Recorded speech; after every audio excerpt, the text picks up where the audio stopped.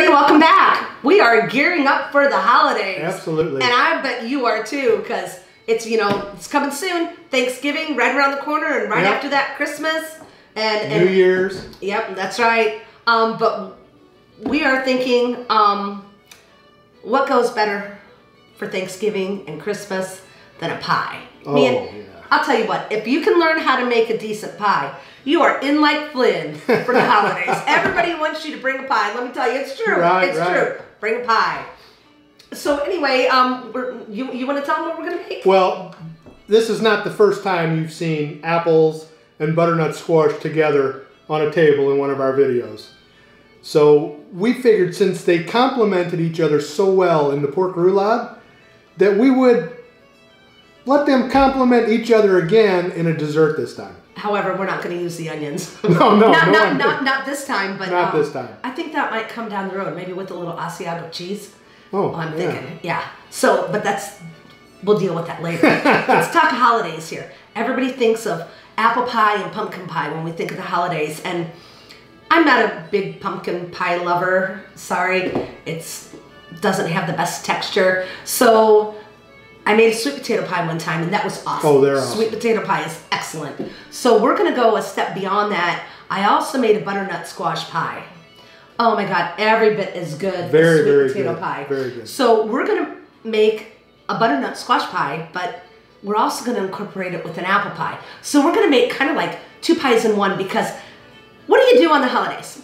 You want pie, you got apple pie, you got pumpkin pie. You can't decide between either. What do you do? Small piece of each. Little piece of apple, little piece of pumpkin, and what do? Well, you end up eating them together anyway. They kind of get mixed together, well, if you're like a normal person. If you're like me, just say, no pumpkin, please. But anyway, so we're going to make a pie that incorporates both. It's going to be apple and pumpkin, or apple and butternut squash, all in the same pie.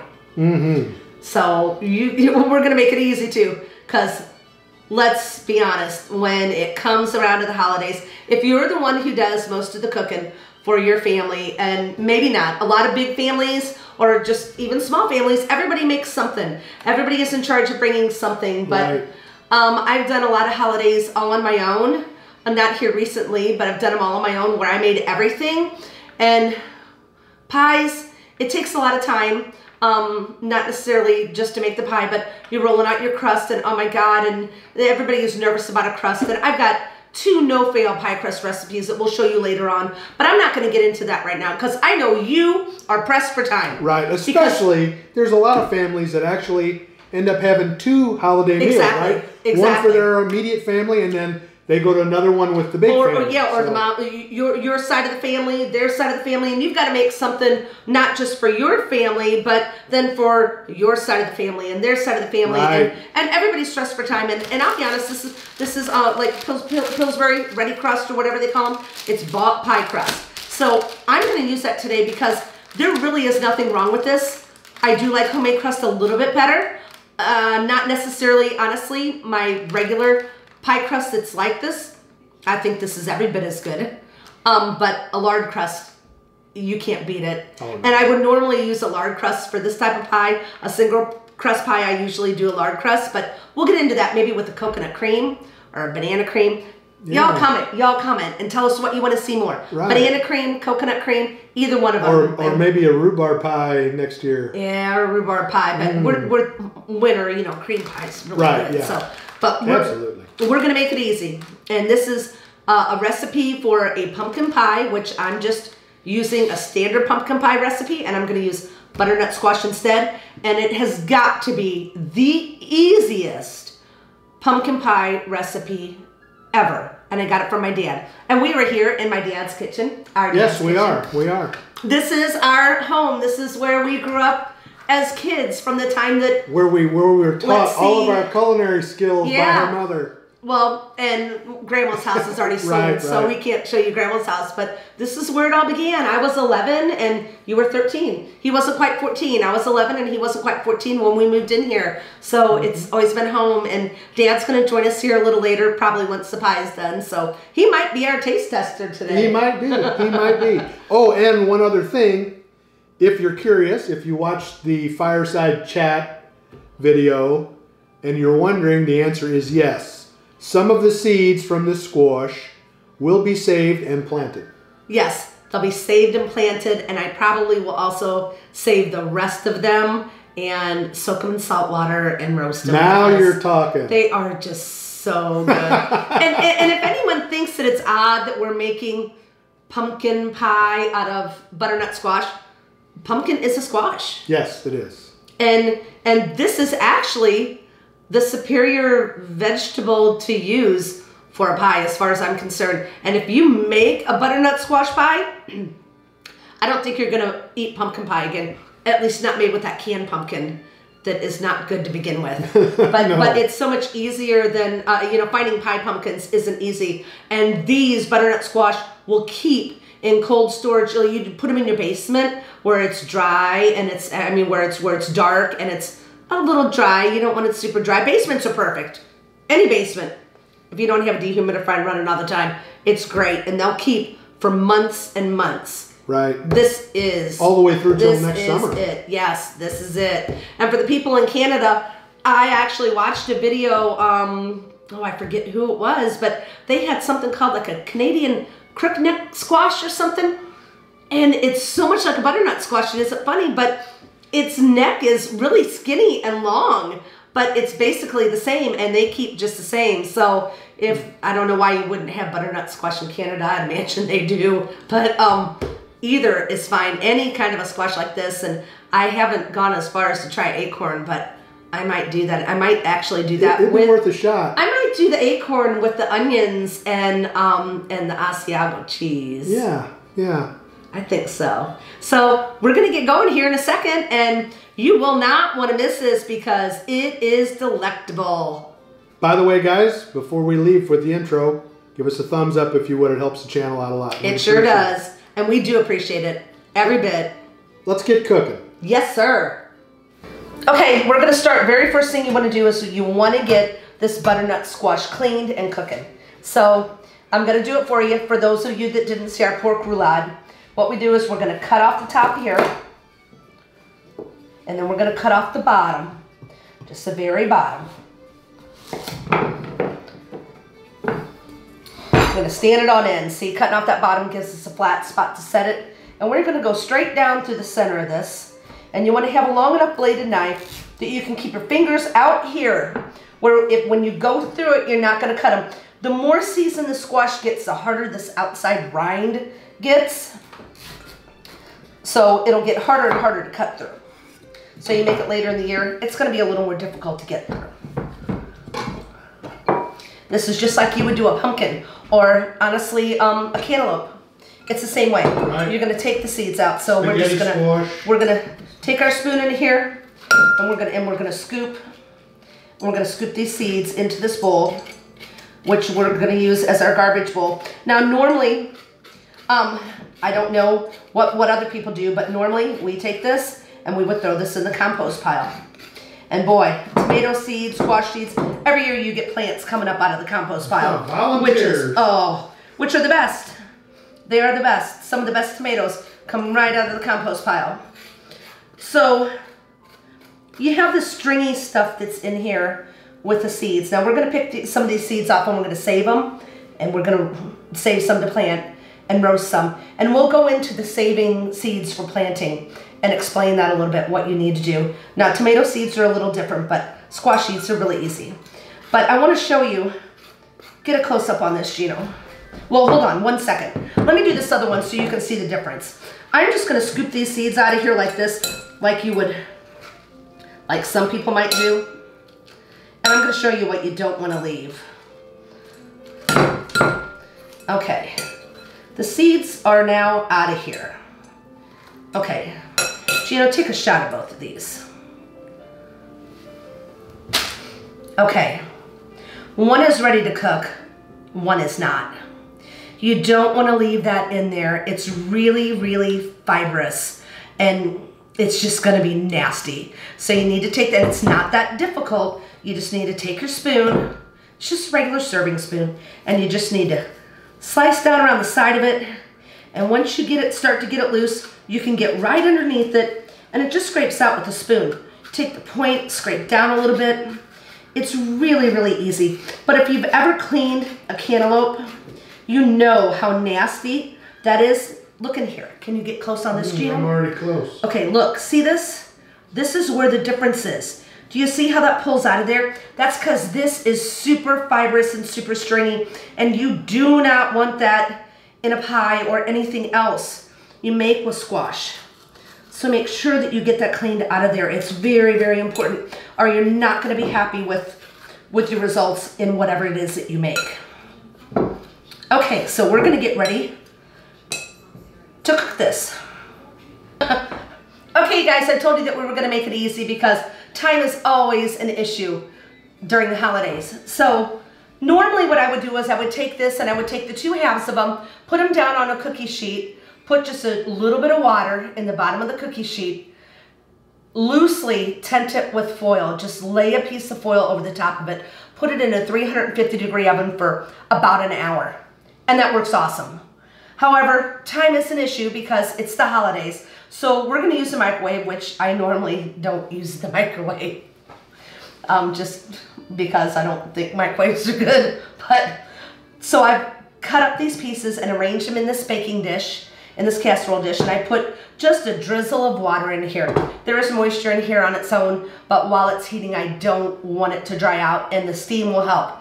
You don't want to add too much water because that will make your squash watery, which will make your pie watery. So just a little shot of water, just about this much in a little cup. You know, you're talking about not even an eighth of a cup of water in here. Maybe 3/4 of a coffee scoop of water in the bottom, just a little. And we're gonna put this in the microwave, and I'm gonna put it in there on 40% because I find that 40% cooks things best in the microwave without overcooking the edges. So we're gonna put it in there at 40%, and I'm gonna put it in there for 10 minutes, and I'm gonna check it. And it's probably gonna take longer than that. However, in an oven, it takes a good hour. So we're gonna expedite this and make it fast because time is an issue.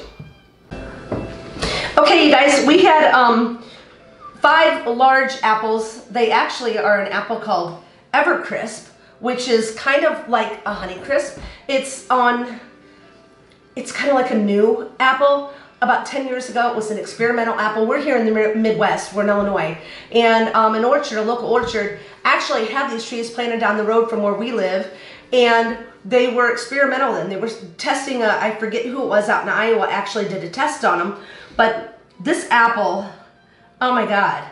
This apple, as far as I'm concerned, is the most awesome all-around apple there is. It's great for eating. It cooks well. I already used it in a pie. It's just unbelievable. And I know there are people that think Granny Smith is the only way to go as far as a pie goes. I totally disagree. To me, an apple pie is supposed to be warm. It's not supposed to be tart and chunky and hard and crispy. It's supposed to be just layers of thinly sliced apples that just stack together and make a super dense, thick, warm, vanilla, comforting apple pie. So we're using these. They're Evercrisp. If you find Evercrisp in your supermarket or at a local orchard, make sure you pick a couple up and try them. They're unbelievable. Best tasting apple out there right now as far as I'm concerned. So we're gonna slice these up, and I want you to see, when I say thin, Gino, can you come in here on this? I'm already You could probably do this in a food processor. I don't do it because you don't get, you know, you can't control how they sit in there. But I want thin slices. You know, nothing What is that about, nickel thick? That's funny. I guess everything seems to be nickel thick. And it doesn't matter if some get a little thicker or some get a little thinner. You know, we are human. We're not perfect. But you're just gonna take these and slice them up with a paring knife. And we'll come back with you after I do the rest of these because you don't need to see me slice all these apples. But okay, so we sliced up all of our apples, and I measured them when we did it. You know, I can't tell you 5 apples, 4 apples, 6 apples. It all depends because every apple is a different size. And these were big, so it's okay. They'll eat well anyway. So we only used 4 because they're pretty large. But what you want is 6 cups of sliced apples. So we measured them out, and we're gonna dump these in this pot here with, well, we got 2 escapees here, with 1 cup of sugar. And I forgot my sugar. And this is for 2 pies, right, Les? We're gonna make 2 pies out of this because what we're doing is we're making basically an apple pie filling and a pumpkin pie filling, and we're gonna make 2 apple pumpkin pies. So I'm gonna take the sugar and drizzle it over the top of these apples, and I'm just gonna let this sit here for a while, and then we're gonna give it a stir. But I'm gonna shake it down in there because our pot is kind of small.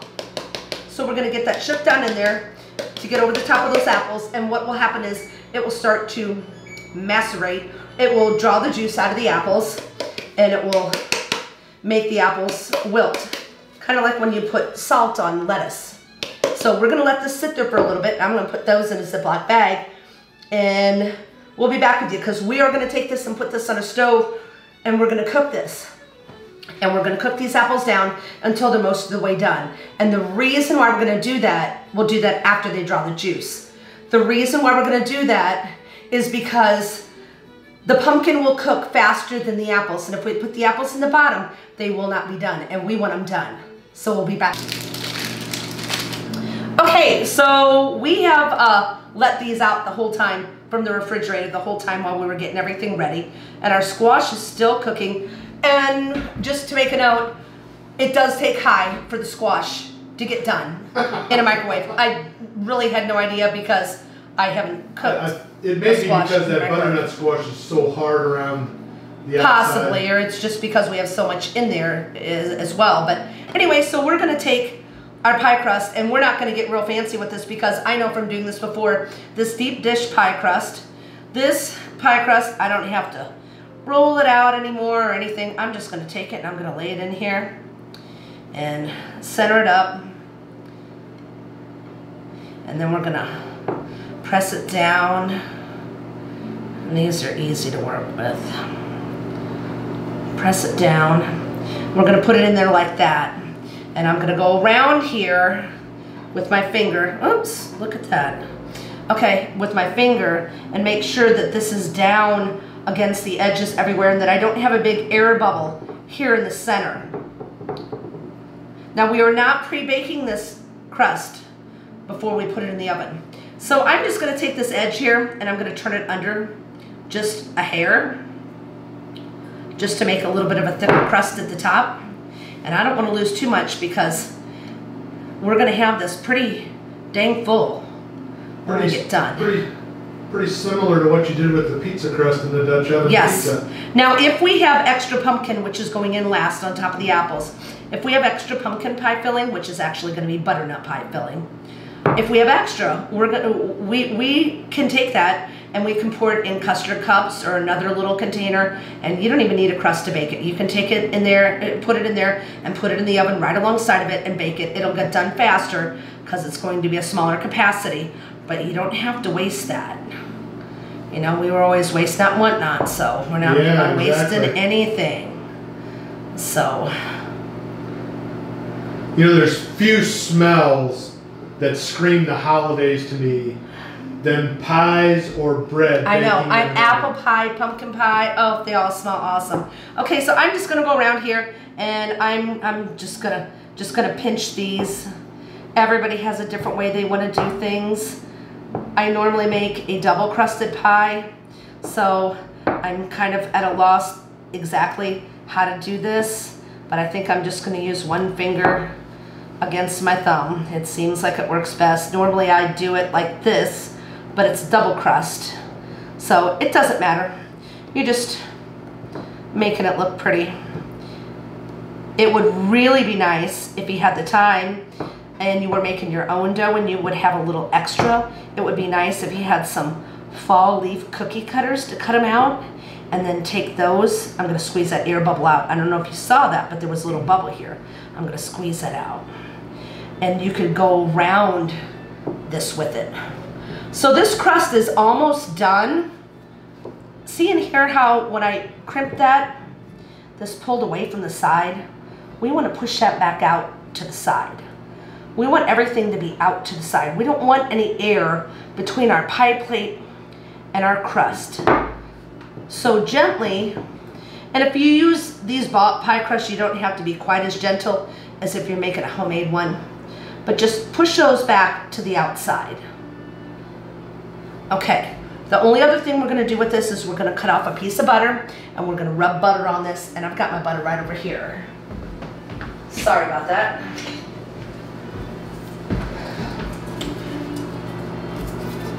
And the reason why I do this is because we're putting apple pie filling in the bottom of the pie crust. Normally on my apple pie, I will take a couple of pats of butter and put it on top of the apples.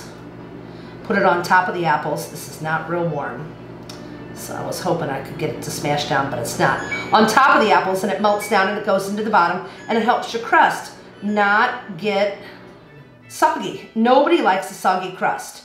So what we're gonna do is we're actually gonna rub this crust with this butter, and that will right away create a film. And when our apple pie filling goes in there, it's gonna have to be cooled. So let me melt my butter a little bit with my hands. And we're just gonna rub this around. So it works similar to the olive oil on the pizza crust. Exactly, exactly. Yes, you want to put a barrier between that, or it's not gonna get, there's nothing there to help it get crisp besides on the inside. On the outside, there's oil in the crust, which will help it crisp up, but this really makes a difference. And over the top of this, we're gonna put just a sprinkling of flour, because we're not adding flour into our apples. We're cooking them in the sugar until they get thick. So we're gonna cook them in the sugar until they get thick, and we're gonna add our cinnamon and our vanilla last. And the reason why I'm adding the cinnamon last is because I want as much liquid in there as possible so it distributes evenly amongst the apples. And the reason why I'm adding the vanilla last is because vanilla extract is alcohol-based. It's vanilla beans that have been soaked in alcohol. You can make your own, like with vodka, with a good vodka that doesn't have a lot of flavoring, and you soak the vanilla beans in there. Grandma did it when we were kids, and she put it underneath the sink in a dark spot, and she let it sit there for, I want to say, shoot, it probably had to be there 6 months. And then those vanilla beans, the flavor of that vanilla leaches out into that vodka, and you have vanilla extract, which is far better than what you can buy. But the reason why you want to add that last, once you take it off of the heat and the heat dissipates, is because if you add it while it's hot, the alcohol will cook out. And along with the alcohol cooking out, your vanilla flavoring will go out. So you'll have nothing left. So you always want to add that last. And those are the reasons why we're going to add our cinnamon and our vanilla to the apple pie filling last. So I'm going to get this other one done, and we're going to check on our squash that's beeping in the microwave, and we'll be back with you. Okay, so we put our apples in here with the sugar, and we added no water at all. And we turned them on low heat. And if you look in there, can you see that good, Chino? Look how much juice is in there. There is a lot of juice out of these apples. These are really juicy apples. So we're gonna let this, I'm gonna turn it up a little bit, and we're actually gonna let this boil. And this is why I said we're not adding the cinnamon or the vanilla yet, because I could add the cinnamon now, but I don't want to add the vanilla because I don't want it to cook off. We're going to let this boil for a little bit until this juice in here, it's just juice, it's just like water, until it starts to get thick, and it will thicken because of the sugar. We want it to be a little thick. But we're going to let this go while we go over to the table and we start to get our butternut squash pie filling mixed up. Okay guys, how you do this is all up to you, but what you want to do is you just want to get the squash off the skin. Some people think it's easier to take the skin off the squash. I don't like that inside of it. I just want the nice orange flesh. So I actually take a spoon and I scoop it out.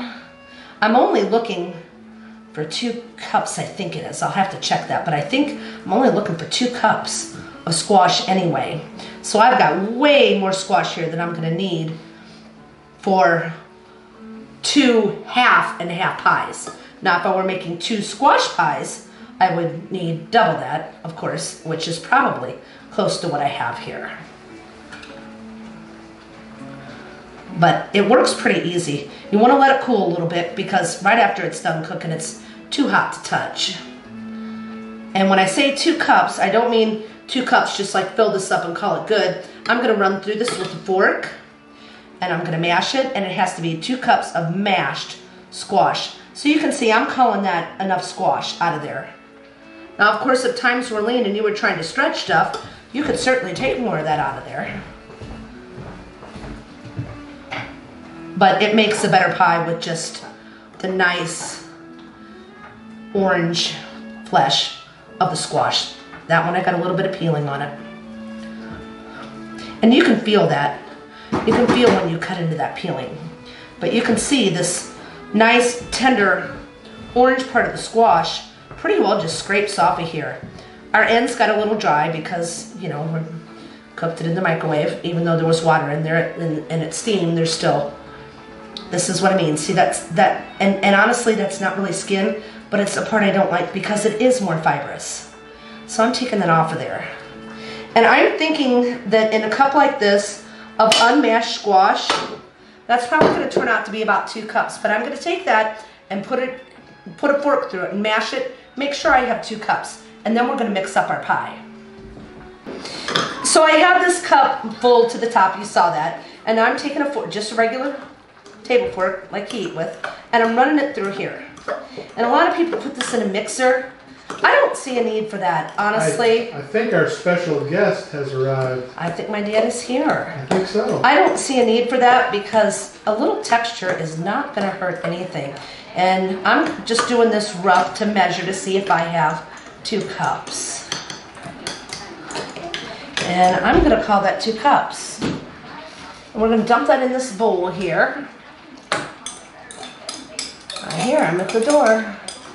Yep, Man of the hour, man of the day, man of the decade, the man of our life. Hello, Dad. Come on in.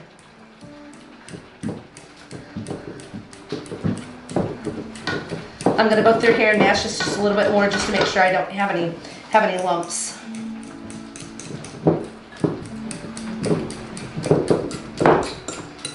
Okay, and then we're going to go ahead and start mixing stuff up.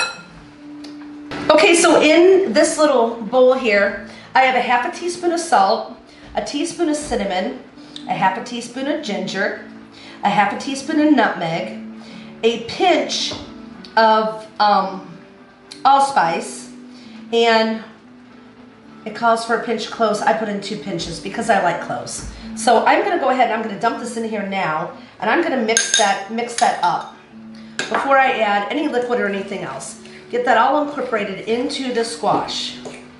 And you know what? You'd be amazed. As soon as you dump that in there, you're like, oh my God, it's pumpkin pie. It smells really good. It smells just like pumpkin pie. You know, it's like suddenly it goes from smelling like squash to smelling like pumpkin pie. Now the only other thing that goes in here is we have a can of sweetened condensed milk, which is known as Eagle brand. A lot of people, that's probably the most popular brand out there. And I have Meadow Gold because it was on sale and it's all the same. So we're gonna go ahead and we're gonna dump this whole can of sweetened condensed milk. Not evaporated milk, not like Milnut, like we use for biscuits and gravy or everything else that we've made with canned milk. But you can tell by looking at it. It's thick and syrupy. It's sweetened condensed milk. There's no sugar that's going into this pie except for what's in the sweetened condensed milk. Eagle brand, Meadow Gold, store brand, it doesn't matter. It's all the same thing. Man, those apples are starting to smell amazing too. And then, in addition to the Eagle brand sweetened condensed milk, we have 2 eggs. I'm going to dump these in there on top of that. Use my can as trash. Yep. And brown eggs do not taste any different than white eggs, in case anybody wonders. It just has to do with the chicken, what it lays. So we're going to give this a good stir. We're going to get it mixed up a little bit, and we're just going to beat it. And I use a fork. You can use a whisk. You can use a mixer. You can use whatever your little heart desires. But I'm pretty old school with stuff, and I'm just using a fork. I'm just going to keep going around and around and around until everything looks like it's mixed together. And I don't care if I got a couple little chunks of squash in there because it gives it texture, and I think that's what I don't like about pumpkin pie is because there's no texture at all. Too much like plain custard. Yeah, but with the apples on the bottom and with the squash in it. Now, if you like that smooth texture, you are more than welcome to take this and put it in a food processor, run a mixer through it if you want to. It doesn't matter. Whatever you want, but it turns out awesome like this. So that's done. Now our next step is when our apples are done cooking and our juice has slightly thickened, well, we can actually do this now. We're going to take a little bit of flour, not a whole lot, and in each one of these shells, these pie shells, we're going to sprinkle a little flour in the bottom because I told you we're not adding any flour to our apple pie filling because we're cooking it. So we don't want to add flour into our pot while we're cooking it. We don't want to cook the flour into it. We want to let it get into it when we bake it. And that flour on the bottom of those pie shells with that butter, it's going to just turn out awesome. The crust is going to be excellent. So just a little sprinkling, you know, along the bottom. Now nothing else gets done until we dump our apples in, and then we're going to dump our custard, our squash custard on top of it. We're going to put them in the oven and we're going to bake them, and it's going to be phenomenal. I added our cinnamon to this while it was still cooking, just to let the cinnamon kind of cook into the apples a little bit. I think that would be more how it would be when you bake an apple pie, but the vanilla we're going to add now, it's cool, it's not too hot to dump in on top of that butter. Butter isn't just going to float away. I have my ½ teaspoon measure from earlier when I measured out the spices for the pumpkin, for the squash. So I'm going to add 2 of these in with our apple pie. And I like vanilla. I think it belongs in pie. And pumpkin doesn't call for it, but or squash doesn't call for it. But I'm putting it in there. So. I love it too. We grew it. Well, what do you expect? We are siblings. It's just a warm, comforting flavor. So we're going to give this a little stir. Just get it throughout our apples. Oh man, it smells amazing. Oh. It smells like the holidays in here. It does. It does. Happy Thanksgiving, Merry Christmas, Happy Hanukkah, whatever y'all celebrate. Anyway, so I'm just gonna divide it between the 2 of these. And you can see our apples are cooked.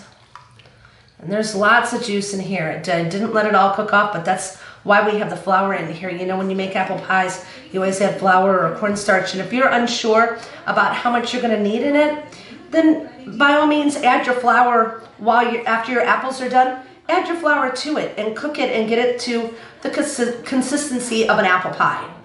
You know, you don't have to make things more difficult. It's, you know, it is what it is. You do whatever's going to make it easier for you. Yeah, the same basic process as the flour on the dumplings, thickening up the stock in the ham and slippers. Yeah, and you always put flour in with your apple pie filling. So we're gonna just divide these up basically between the 2. And you know what? You could do more apple if you wanted, but I didn't because I already have a feeling that we're gonna have too much filling when it comes down to getting this pumpkin in here. Once we get all the squash added, yeah. Yeah, squash. I'm sorry. I keep saying pumpkin. Squash. Okay, let me lay these apples down a little bit. We can always bake it in custard cups. Yeah, exactly. Oh, you certainly wouldn't waste that because it's phenomenal. So we're just...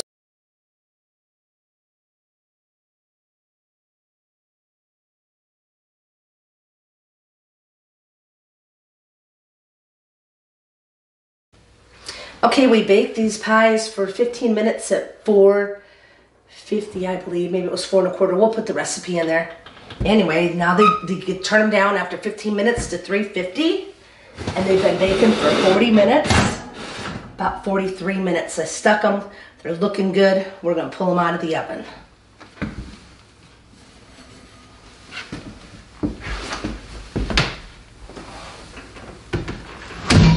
Get a shot of that, Gino.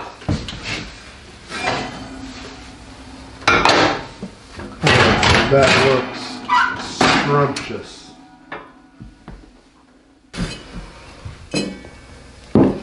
Now's the moment of truth. And I always pray that it doesn't turn out runny.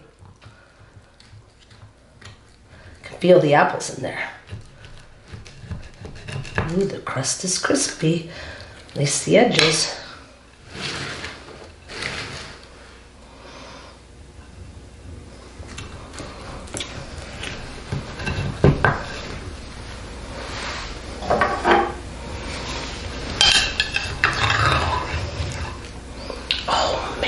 Oh yeah, set that on the plate now. Zoom in there. Nice. Oh, that turned out awesome.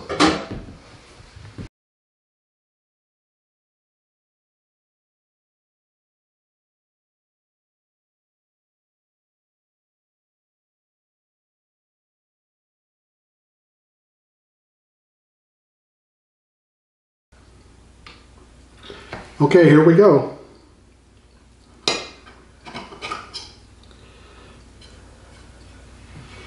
Oh wow, that crust is so nice and brown on the bottom.